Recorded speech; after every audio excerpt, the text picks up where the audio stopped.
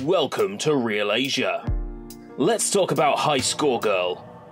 Originally based on a manga by the same name, this anime series explores the life and times of young boy Haruo Yaguchi as he grows up around video games. It's a complicated web of love triangles and drama, coated with a veneer of video game references and product placement. In some ways, I find the tying of the show's world to ours via video games to be a refreshing and immersing aspect. In other ways, I feel like this show would be better off without the overemphasis on video games completely. Now, I know that would alter the entire premise, but I've always found references to video games to be cringy. I had to deal with scorn and admonishment from my peers due to my growing, healthy gaming addiction. They were just jealous that I had something I enjoyed and was passionate about. And yet now, video games are enjoyed by hundreds of millions of people. It's almost as though the pain I experienced growing up has been rendered entirely worthless. I have to live with the end result that my love of video games had on my upbringing, in a world where video games are now the norm. If I had been born even as few as 5 years later, I wouldn't have suffered the way I did growing up. This makes High Score Girl an extremely challenging show to watch, because it's like seeing my life played out in motion. It was hard for me to get into High Score Girl at first. I mean, I found it incredibly easy to relate and connect with the main character Haruo Yaguchi. I can relate to his failed relationships, I can relate to his obsession with video games, I can relate to his failed education due to spending his free time playing video games. I may have grown up during a slightly later time period than Haruo, but I too have experienced his life, failing to see what I had until it was taken away. High Score Girl is by its very nature a depressing show for someone like me. The entire experience is spent rooting for Haruo, hoping that he won't make the same mistakes I have, over and over again. And yet, much alike my experiences, he grew up oblivious to the feelings of others. Much alike I, every attempt he makes to better himself is met with failure. Like I, he too struggles to find his place in a world that simply makes no sense to him.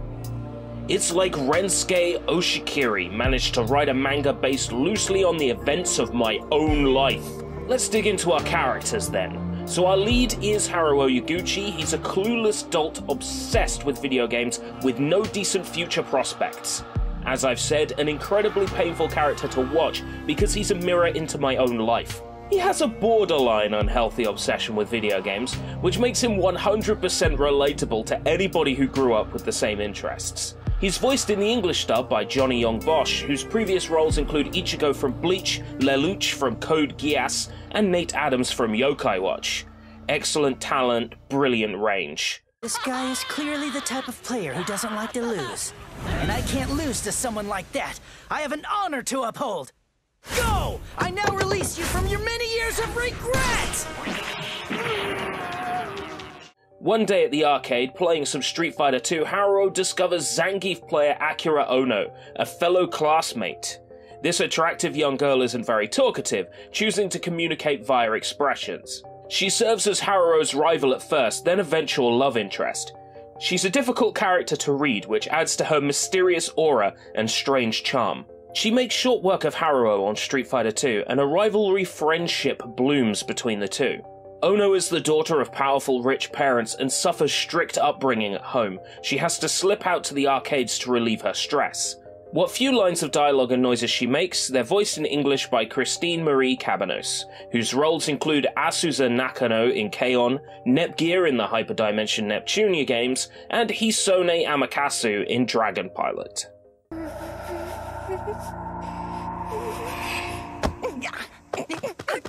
Why do you get so violent when they're scared? Nothing beats young love. Haruo makes friends with a cute girl named Koharu Hidaka. She's not very talkative at first, but by experiencing Haruo's passion for video games, she discovers that she has fallen truly, madly, deeply in love with him. This forms a rivalry between her and Akira, creating this messy spaghetti of a love triangle. She's voiced in English by Erika Harlaka, whose previous roles include Anne Takamaki in Persona 5, Kyoko Kirigiri in the Danganronpa series, and Haley Ann Thomas in Yokai Watch. It's like a date. Huh? What'd you say? No, it's nothing. A lot of the magic of High Score Girl is watching these three main characters interact, each scene being another gut-wrenching, emotional roller coaster. You want Haruo, Akira, and Kaharu to each succeed in life and love, but it's tough because that sort of compromise just isn't possible. It's almost like every episode has to end with a sob-storm-inducing emotional development. This show becomes increasingly difficult to put down as time goes on, especially when later episodes bleed into the chilling ending theme, Hokago Distraction, tugging on the heartstrings even worse. Netflix really knocked it out of the park with the dub on this one. Is what I would say if I didn't have one minor complaint. Okay, it's something really small, but it took me completely out of the show the entire time. I'm talking about American names. Netflix opted for the American names of consoles and games in the dub and subtitles. For a story set in Japan that refers to the currency as yen, features characters with Japanese names and accurate Japanese gaming culture during that time period, why, oh why, did Netflix think using American names for games and consoles was a good idea? To be honest, it's probably due to licensing and the companies involved, but still. In the second episode, there's a good 2 minutes in the beginning dedicated to a conversation about the Super Nintendo and TurboGrafx-16, two consoles from the early 90s. Nothing out of the ordinary for Japanese school kids to be talking about, except that the Japanese counterparts for these consoles would be the Super Famicom and PC Engine respectively. I'm sure a good majority of High Score Girl's audience will know the Japanese names for these systems, so why not keep it authentic? Especially considering physical and internal differences between US and JP consoles. Referring to a Super Famicom as a Super Nintendo is factually inaccurate and immersion-breaking.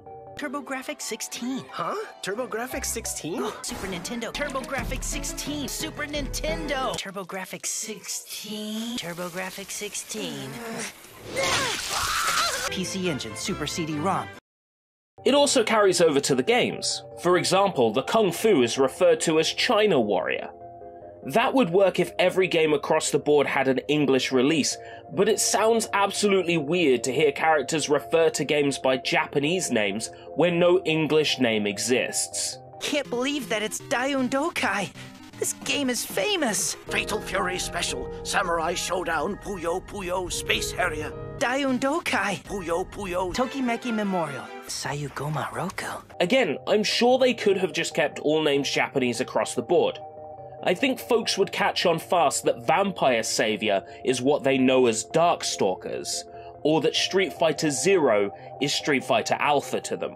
There are 12 episodes in the first season, and 3 OVA episodes aired in March 2019.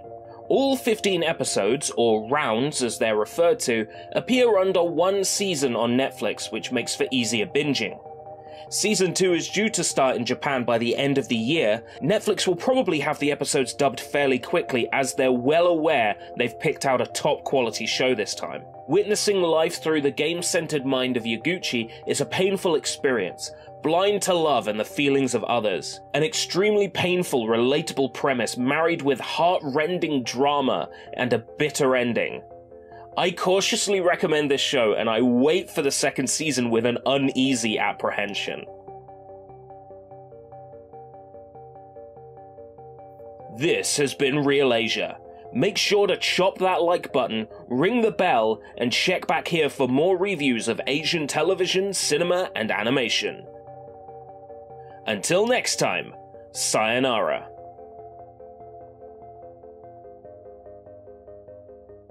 Puyo Puyo.